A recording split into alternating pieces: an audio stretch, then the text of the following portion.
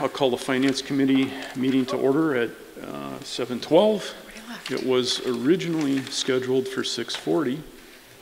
Anyway, Tom Barney here is here. Ray Borden is absent, excused, and our, what do you call yourself for this instance? Ad hoc. Ad hoc representative is our board president.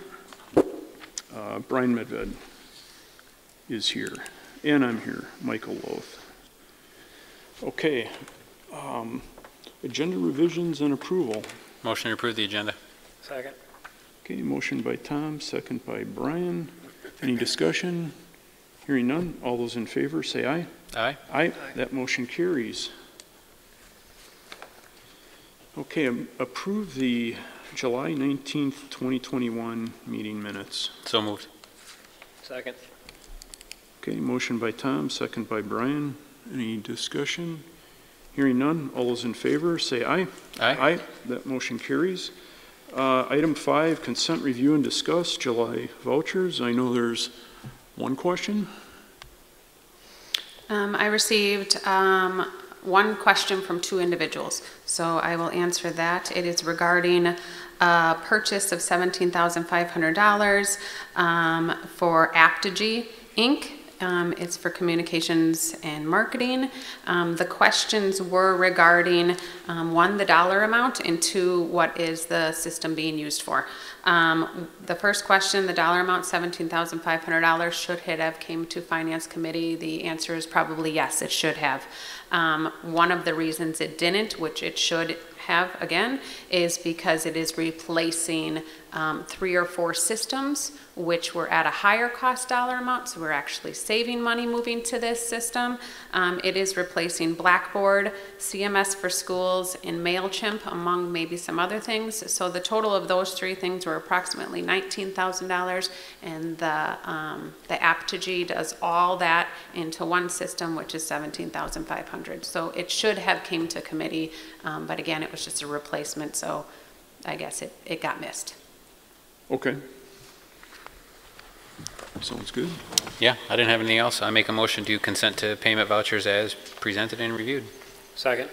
Okay, motion by Tom, second by Brian. Any further discussion? Hearing none. All those in favor say aye. Aye. Aye.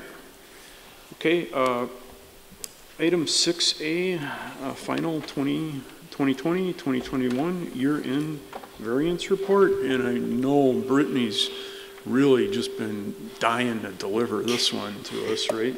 I am. I'm Go ahead. very excited about this. So I brought this report to the board. I do monthly, so it did come the previous month to finance, but because our year wasn't closed out, I wanted to bring it back. We might have slight changes due to our audit is going on this week, but nothing that would be alarming to the board. It would just be slight changes that they would request. So what has changed since the last report out? In revenue side, we did do our final claims, so we received our final claims for our state and federal grants.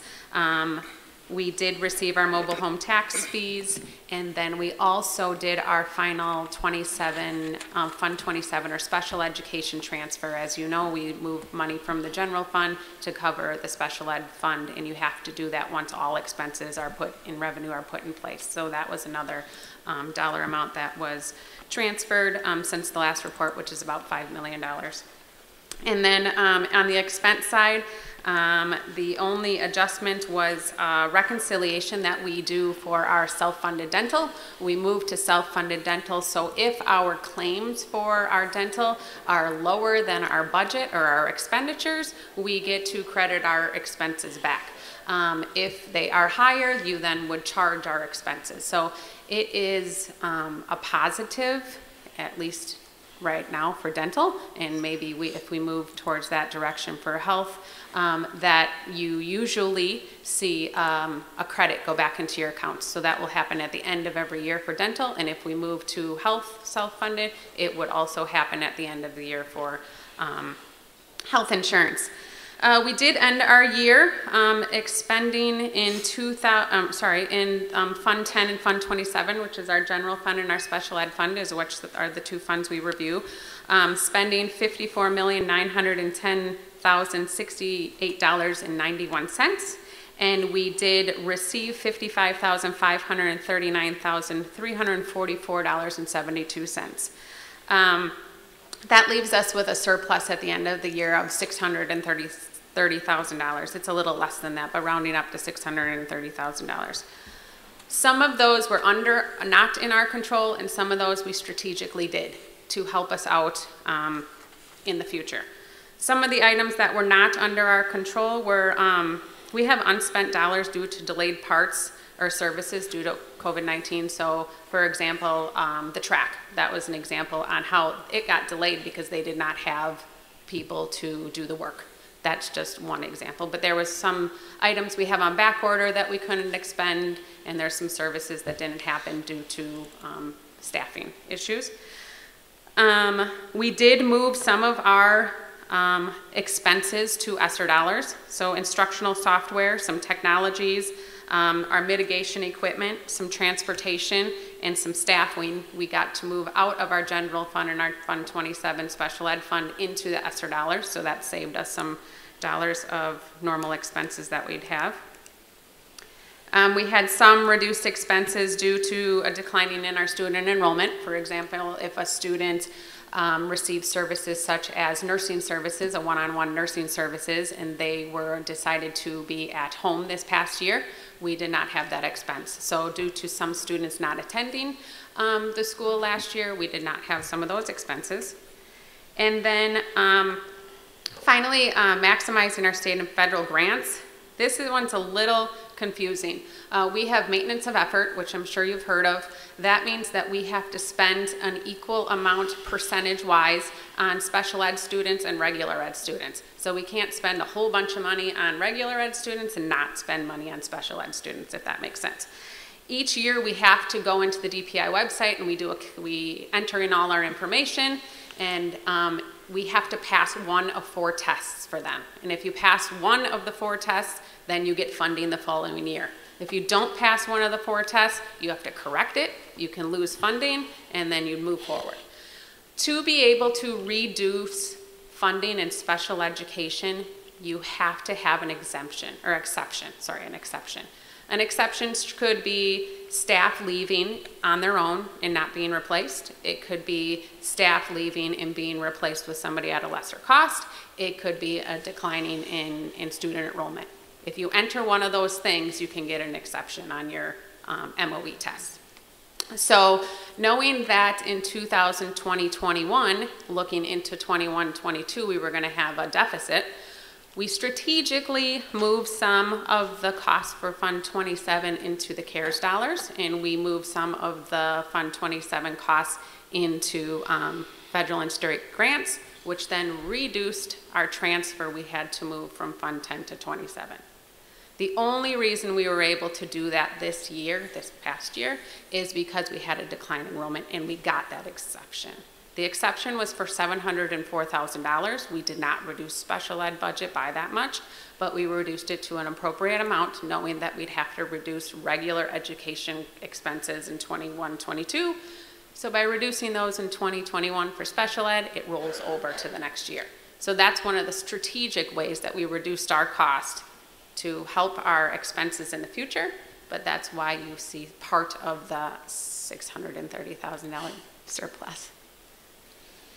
Any questions?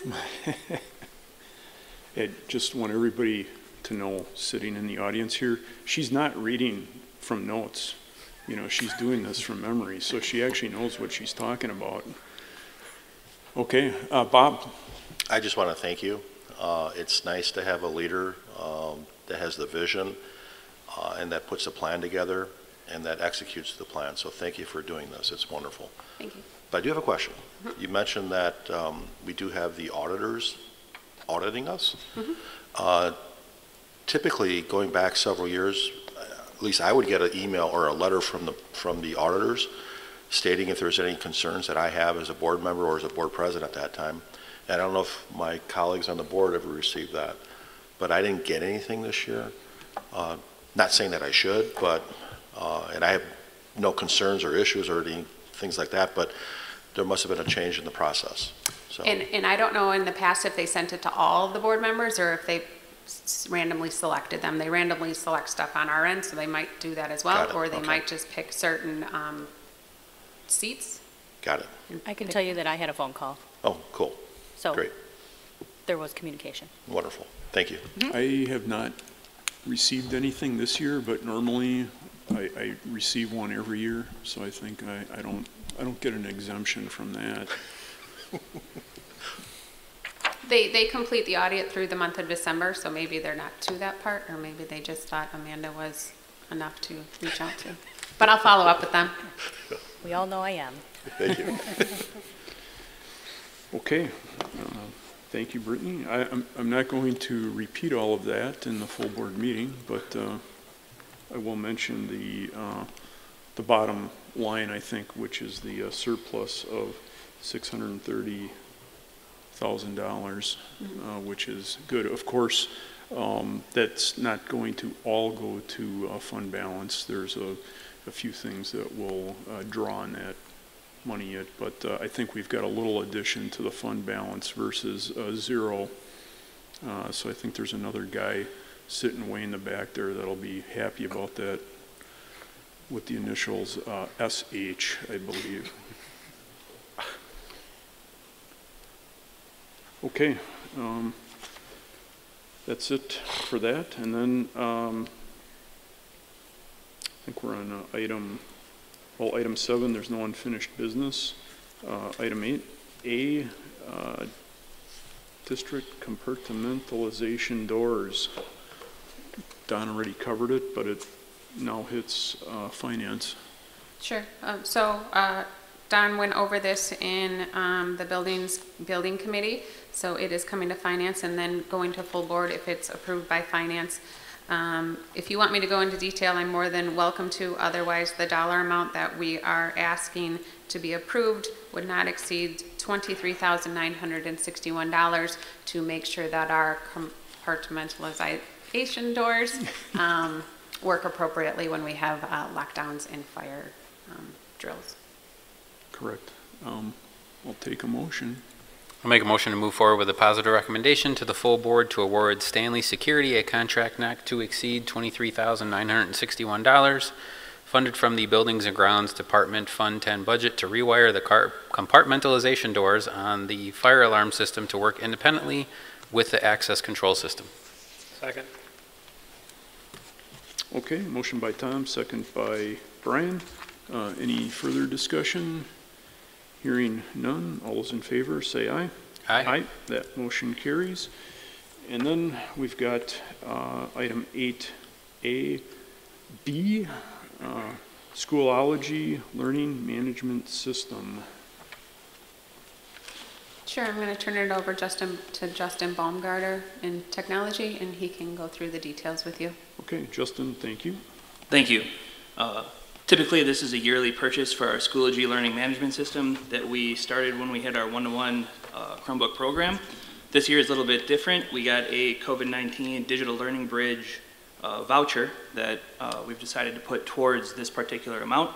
So the Schoology subscription cost is $30,715.05, and we would be applying our Digital Learning Bridge voucher of $4,276, which brings our final cost down to $26,439.05.